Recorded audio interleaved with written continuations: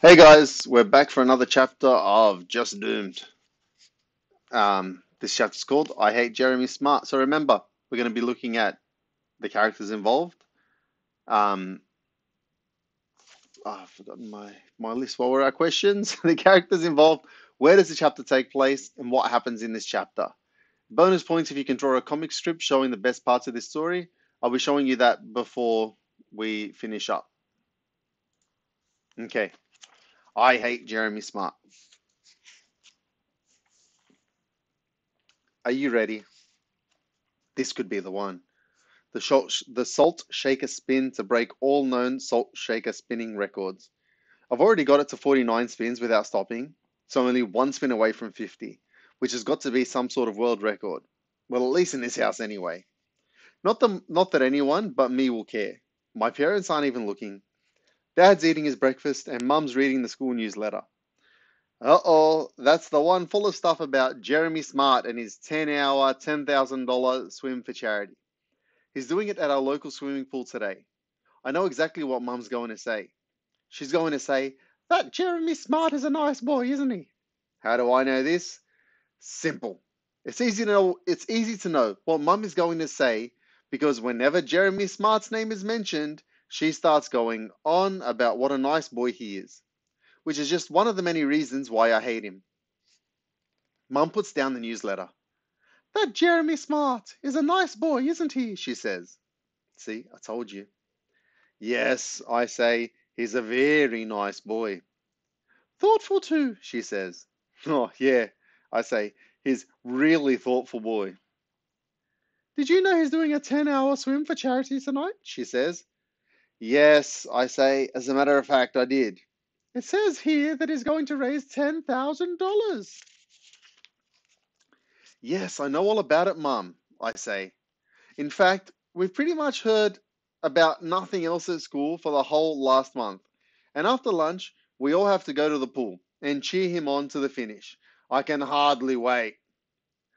Sounds like somebody's a little bit jealous, says Dad. Who? Me? I say. Jealous of Jeremy Smart? Whatever gives you that idea?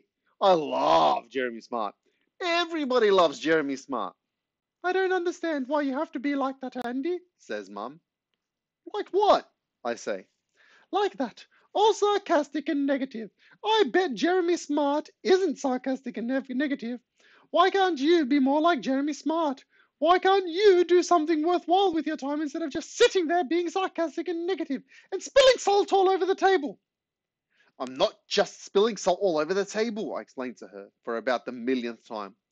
I'm attempting to set a new world record for the most consecutive spins of a salt shaker. What could be more worthwhile than that? Ah, let me see, says Dad. A 10-hour swim for charity, perhaps? I don't say anything. It's impossible to argue with people like this. I figure I'll let the salt shaker do the talking for me. I give it a spin. The biggest spin ever. This will show them for sure. The salt shaker flies across the table, smashes into Dad's plate, loses its lid, and releases its content all over his bacon and eggs. Oops. Dad shakes his head wearily. I bet Jeremy Smart wouldn't wreck his father's breakfast. I bet Jeremy Smart wouldn't wreck his father's breakfast like that, says Mum. She's right, of course. Jeremy Smart would never wreck his father's breakfast. Jeremy Smart would never do anything wrong because Jeremy Smart is perfect in every way. He not only does charity swims, he does charity runs, charity sausage sizzles, charity readathons, and charity 40-hour famines. Oh, yeah! And he's the school captain. And is the youngest ever member of the school council. And last week, he won the National Spelling Bee, and he also kicked the winning goal in the inter-school grand final. Like I said, he's perfect, which is another reason why I hate him. Because, as you may already have figured out, I am not perfect in any way. And Jeremy Smart's existence only helps to draw attention to that fact. If he didn't exist, my life would be so much easier. Maybe if I'm lucky, he'll get a stitch in that stupid pool today. Not that there's much chance of that happening. Did I mention that Jeremy is also a qualified surf lifesaver? No? Well, he is. Jeremy would never get a stitch. He wouldn't be able to. He's too perfect. But hang on. I'm not perfect. Maybe I could get a stitch. Maybe I could make it look like it was Jeremy's fault. That would be so cool. The only problem is that I might not be alive to enjoy it. But maybe I could arrange for somebody else to get a stitch. Or at least I could arrange for somebody else to pretend to get a stitch and make it look like it was all Jeremy Smart's fault. And then maybe I could jump in and save them. Or at least make it look like I saved them. And then I'd be a hero for a change instead of Jeremy Smart. What a great idea. In fact, I don't think it's going to be I don't think it's going to be too far to say that it's the perfect idea. This might not turn out to be such a terrible afternoon after all. At school, the morning seems to drag on forever. Our classes are constantly interrupted by announcements about Jeremy's progress. Not that I mind, it gives me plenty of time to fine tune my plan for Jeremy's downfall. Well, the plan itself is simple enough. I get somebody to pretend that Jeremy Smart pushed them into the pool. Then I jump in and rescue them. Couldn't be simpler, really. The difficult part is choosing the right person to be the fake victim of Jeremy's push. I could ask Danny, but I don't think he'd be right. He's too big. It would be better if Jeremy pushed someone smaller than himself into the pool. It would make him look meaner. Lisa Mackney is smaller than Jeremy, and I'd love to save her, but she would never agree to my plan. She's one of Jeremy's biggest fans, which is yet another reason why I hate him. Which leaves just one person, Corey. He's in year one, he's always hanging around me and Danny. Sometimes we get him to run little errands for us, and in return we offer him protection. Well, as long as his enemies aren't bigger than us, that is. So, I've got my plan. After lunch, the whole school assembles out to the front.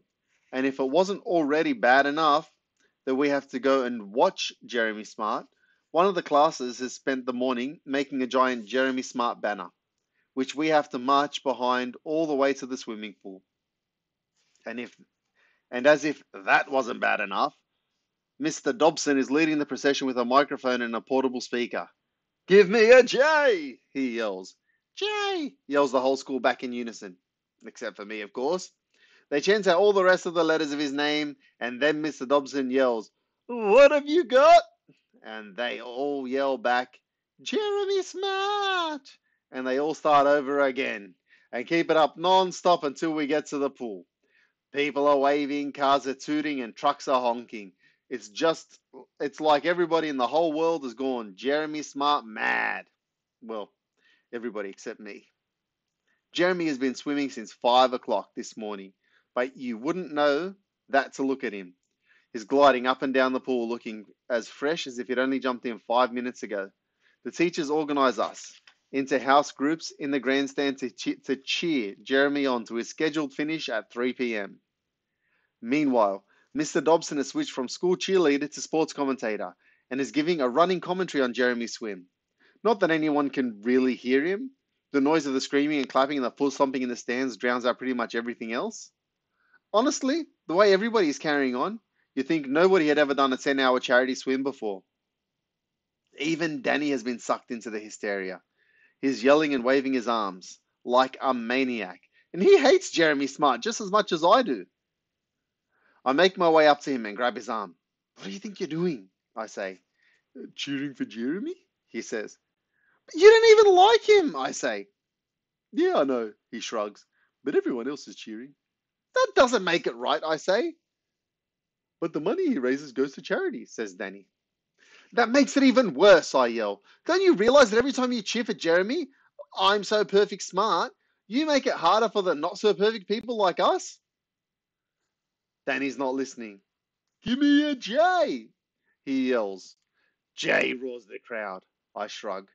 Poor Danny, even he's caught Jeremy Smart fever. Looks like it's up to me now. Well, me and Corey. Which reminds me, where is Corey? It takes me a while to locate him in the general mayhem, but eventually I find him underneath the grandstand. "Hey, Corey!" I call. "Hi, Andy," he says. "I'm glad I found you," I say. "Want to play a game?" Sure," says Corey. "What's the game?" "I need you to fall into the pool," I say. "But I can't swim," says Corey. "No need to worry, because I'll be there to dive in and save you. The moment Jeremy finishes his swim and gets out of the water, I want you to rush up and congratulate him. Then I want you to pretend that he pushes you and makes you fall in the pool." But why? Says Corey. Because it's a really fun game. It's called School Hero. And the winner gets to be hero of the school. Corey's eyes light up. Okay, he says. But you've got to save me, remember? Because I really can't swim. Of course I will, I say, patting him reassuringly on the shoulder. You're my pal. And what are pals for? Now, come with me and get into position. I'll be standing right behind you, so there's nothing to worry about. We head towards the end of the pool that Jeremy will finish at. Jeremy is just seconds away from completing his swim. Well, that's if the thunderous applause, cheering, and foot stomping of the crowd don't cause the grandstand to collapse and crumble into the pool on top of him. Now, there's a happy thought. Mr. Dobson is now so excited that it's impossible to understand a word he is shouting into the microphone. Not that anybody cares. They all just want to see Jeremy Smart finish his epic swim. Well, so do I. Though probably not for the same reason. Jeremy's mother and father are waiting at the end of the pool. They look so happy. You'd think the $10,000 their son had raised was going directly into their bank account. They're standing with our school principal, the local MP, a reporter and photographer from the local newspaper, and a group of other local businessmen and women who have sponsored the swim. And Corey and I are right in the middle of them, ready to put my perfect plan into action. Mr. Dobson begins the countdown. The whole school joins in. 10. I push Corey and myself as close to the front of the line, the group as I can. 9. I tap him on the shoulder. 8. He turns and gives me the thumbs up. 7. I stretch my arms and roll my shoulders and prepare myself for my heroic dive and courageous rescue. 6. I look up to the stands. Danny is there. He'll soon realize he's been cheering the wrong guy. 5. Lisa Mackney is there. She'll soon realize who the true hero is around here. 4. This is it. 3. This is really it. 2. Jeremy Smart is going down. 1. Showtime. A siren blast. Jeremy touches the end of the pool. The crowd cheers and applauds. A lap tally board that's been counting Jeremy's laps reads 3,001. It's a new world record for the most amount of laps in a 10-hour swim, yells Mr. Dobson. Jeremy removes his goggles and punches the air. His dad reaches down and helps him out of the water. Jeremy stands up, turns to the crowd and waves. The roar is louder than anything that's come before. Jeremy waves again. He's really milking it. I mean, what's the big deal? He does a few thousand laps in a pool and everyone goes crazy. I wonder how they'll react when they see someone, i.e. me, do something really heroic. Jeremy is about to step away from the side of the pool. I tap Corey again. You're up, buddy, I whisper. Good luck. He nods, and surges forward towards Jeremy, bumps into him and launches himself clumsily into the pool. The crowd gasps. There's confusion and a rare moment of silence. Help! Yells Corey. I can't swim! He's bobbing and flailing in the water in a very convincing manner. Oh no! I shout, pushing through the assembled dignitaries. Jeremy Smart just pushed that poor innocent defenseless kid into the water. Help! Says Corey. He looks like he really does need help. I better not waste any more time. I grab Mr. Dobson's microphone out of his hand. Don't worry, little boy who Jeremy Smart just pushed into the water. I yell. Andy Griffiths will save you. I throw the microphone back to the astonished Mr. Dobson, then stand on the edge of the pool and raise my arms high above my head. I see a no diving sign on the pool, but I haven't got time to worry about that right now. This is an emergency, and besides, the whole school is watching. This is my moment, the moment I've been waiting for. I dive into the water in the most spectacular way I know how. I even managed to throw in a half somersault for a little extra excitement.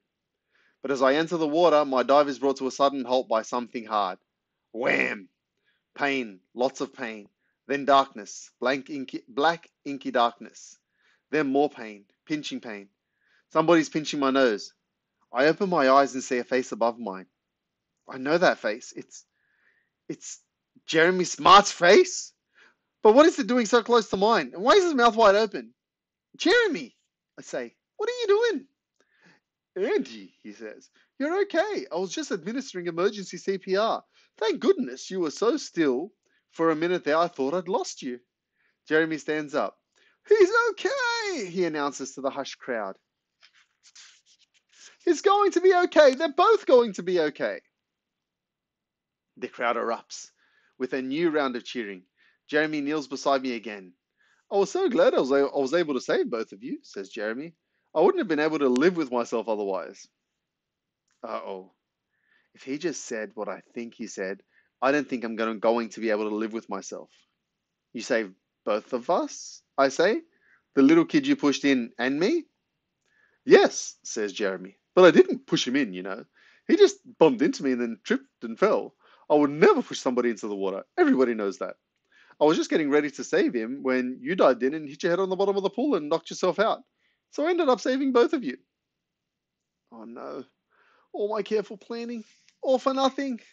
No, even worse than nothing. Instead of ruining his reputation, I've made Jeremy look even more perfect than ever. Just then, Mr. Dobson crouches and pushes the microphone into my face. I guess you'll be wanting to publicly thank Jeremy for saving your life, he says. Well, here's your chance. No, I don't want to thank him, I say, grabbing the microphone. I hate him. I hate Jeremy Smart. My words echo all over the pool. The crowd falls silent. Mr. Dobson snatches the microphone away from me. Clearly, the poor boy is very confused. He obviously hit his head very hard. What he really means is that he loves Jeremy Smart. He puts his arm around Jeremy and shouts at the top of his voice, "We all love Jeremy Smart!" The announcement triggers a fresh round of cheering, which only stops when Mr. Dobson asks for quiet so that he can tell them a further piece of even more exciting news. In appreciation of Jeremy's heroic actions in saving their young son's life, Corey's parents have offered to match the $10,000 already raised to bring Jeremy's total fundraising to an incredible $20,000. He turns to the grandstand. 3 cheers for Jeremy Smart! Hip hip! Hooray! Comes back the thunderous response. Hip hip hooray! Hip hip hooray! The noise is deafening, as if my head didn't hurt enough already. I look across at Corey. He smiles and gives me a thumbs up. I fake a smile and wave back. Well, this has certainly been a great day's work. Jeremy Smart is even more of a hero than ever, and it's all thanks to me. I'm going to have to work even harder than I thought to destroy him and his perfect reputation now. But how? What can I possibly do? A series of graffiti attacks around the school, all signed by Jeremy Smart. Dump a bunch of dead rats on the principal's desk with a gift card signed "With love from Jeremy Smart." That's good, but maybe I'm not thinking big enough. Maybe I can hire a skywriting plane to write some really rude words in the sky, and it could be pulling a banner behind it that says, "These rude words were brought to you by Jeremy Smart." But then again, maybe I should just forget about Jeremy Smart and concentrate really hard on my salt shaker spinning. And instead of 50, go for a truly amazing number like 500 or 1,000 or maybe 3,000. Or better still, maybe 3,002. Yeah, I'll attract some really big sponsors and everybody will be so amazed they'll forget all about this whole unfortunate day. And they won't even remember who Jeremy Smart is. They'll be like, "Jeremy who?" And parents across the land will be thrusting salt shakers at their kids and saying to them, "Why can't you be more like Andy Griffiths?" Yeah, that's the answer. I can see it now. That's what I'll do. And I'm going to get right into it. But first, I'm going to lie here for a while until my head stops hurting. Because I'm sure it will stop hurting eventually. And then I'll show them. I'll show all of them. Just you wait and see. So, that chapter of the book was a bit different to the rest. We saw someone's evil side coming out. Now, what we're looking at for this one is, boom. Who are our characters? Where does the chapter take place? We got 2 main parts there. We've got the school. We've got 3, home, school, and the pool. What happens in this chapter? And draw a short comic strip showing the best parts of this story. Boom. You'll know what to do. I'll leave you to it. Thank you all for watching, and I'll see you next time.